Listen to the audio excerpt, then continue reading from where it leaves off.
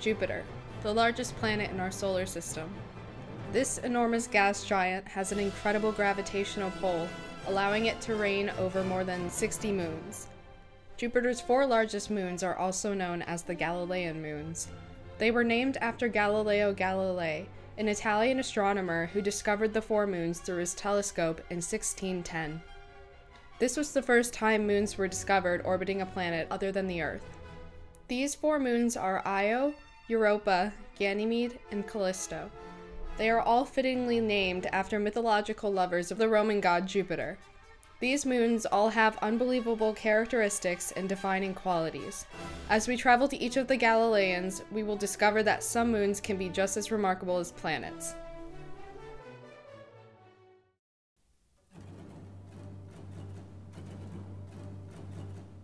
The first of these Galilean moons is Io. Io is the 3rd largest Galilean. It has a day and a year length of 1.8 Earth days. Io is the most volcanic body known in the solar system. Over 400 active volcanoes exist on Io.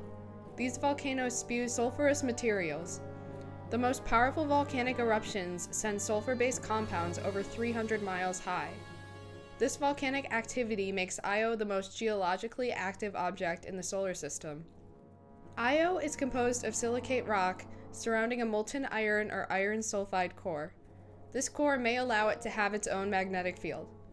Io's surface consists of mountain ranges, volcanoes with fallout rings, lava flows, calderas, which are formed by collapsed volcanoes, and what appear to be lakes of molten sulfur. Io's surface is covered by colorful debris from the eruptions. The hottest points reach over 3,000 degrees Fahrenheit, but the average surface temperature is negative 226 degrees Fahrenheit. There are very few impact craters on Io. This could be due to the fact that Io constantly renews its surface by filling craters with molten lava. Why does Io have so many volcanoes? One reason is that Io is in a resonant orbit with Europa and Ganymede. This means that they exert a regular and periodic gravitational influence on each other. For each orbit of Ganymede, Europa orbits twice, and Io orbits 4 times.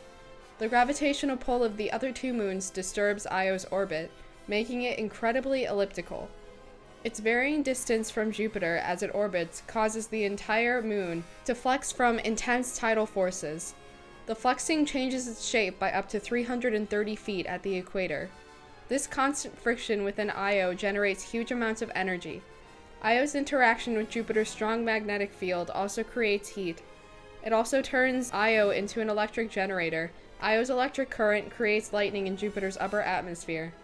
Due to all of the squeezing and pulling of Io's interior, it is no surprise that the moon is covered in volcanoes, outlets for the pressure generated by its constant internal turmoil.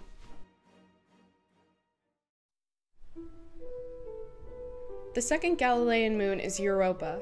It is the smallest of the 4 moons and about the size of Earth's moon. Europa's surface is mostly reflective ice with darker patches and streaks of rocky material. The ice forms a crust covering the entire moon to a depth of 62 miles. The surface is almost devoid of volcanoes and impact craters, making it one of the smoothest objects in the solar system. This may be because geysers of liquid reach the surface and then freeze, filling craters and renewing the surface with fresh ice. The solid ice might give way to a slushy ice or liquid water beneath the surface. If so, this would form the largest ocean in the solar system. In fact, Europa is thought to have twice as much water as the Earth. Recent data from a NASA planetary mission has given scientists a hint of what appears to be a body of liquid water the size of the Great Lakes trapped inside the icy surface of Europa. There are cracks across the surface of Europa. Patterns in the surface appear similar to Earth's tectonic plates. The large slabs of ice move slowly under the influence of the convection currents from liquid beneath. Europa is subject to tidal stretching forces from Jupiter, causing the interior to heat up. The warmth of its liquid ocean could allow simple organisms to survive, if they do exist. There are simple organisms living in similar conditions on Earth. Europa is the most likely place for life that we know of. However, for now, there is no clear-cut evidence of life existing anywhere other than the Earth. The third Galilean moon is Ganymede. Ganymede is the largest satellite in the solar system. It is larger than Mercury and Pluto and about 3/4 the size of Mars. Ganymede has 3 main layers: a metallic iron core, a shell of rocky mantle, and an outer shell of mostly ice with some rock mixed in. The ice shell is almost 500 miles thick. Ganymede's iron core allows it to generate its own magnetic field. The surface is a mix of 2 types of terrain. It is 40% highly cratered dark regions and 60% light grooved terrain called sulcus. This sulcus was probably formed by tensional faulting or water release from beneath the surface. The large craters on Ganymede have almost no vertical height. They are rather flat and lack central depressions. There are several so-called phantom craters, or palimpsests, across the surface of Ganymede. The largest area in Ganymede is called Galileo Regio. However, contrary to popular belief, it is not an impact crater. It is a region of ancient dark material surrounded by brighter, younger material that has risen to the surface from the interior. There is also a large bright spot in the south. The rays there are probably the result of ice being thrown outward by a recent impact. Ganymede's rather astonishing size is its most remarkable feature. Callisto is the 4th and outermost Galilean moon and the 3rd largest satellite in the entire solar system.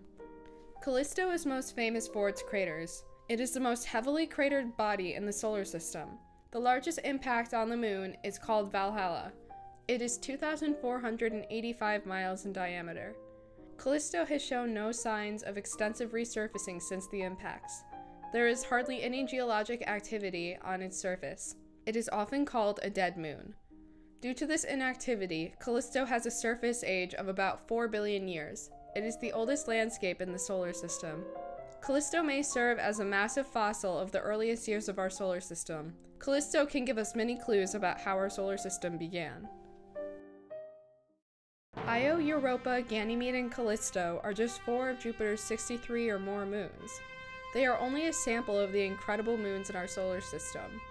The amazing discoveries of the Galilean moons are only the beginning to human understanding of the vast unknown.